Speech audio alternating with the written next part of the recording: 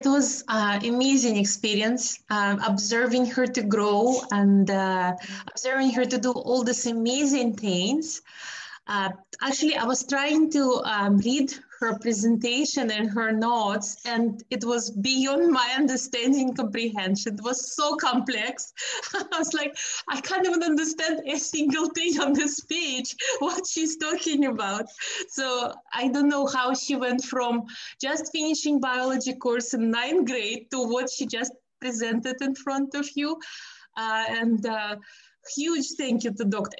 I don't know, it's a miracle of some kind that happened over summer. So we are beyond pleased. And whenever I get to talk to like my friends, our neighbors, I was like, well, have you heard about SkoolMentor?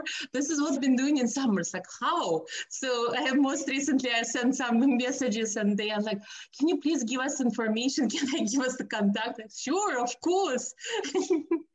So I think a few friends of mine right now are doing the research with SkoolMentor. And so it's amazing. And again, once again, thank you to Dr. Ad, because I think somehow this project, that information, this whole exposure to this world of leukemia and all, it had a great impact on that. And now I think we even have some idea what we may do in the future as a career path too. So that's a huge change. It's surprising. All these places, they expect kids to have reference people. Yes. And like, how do you get reference? They're so young. They just started high school. So having you as one of the people we can approach for reference, it's like amazing. So thanks again.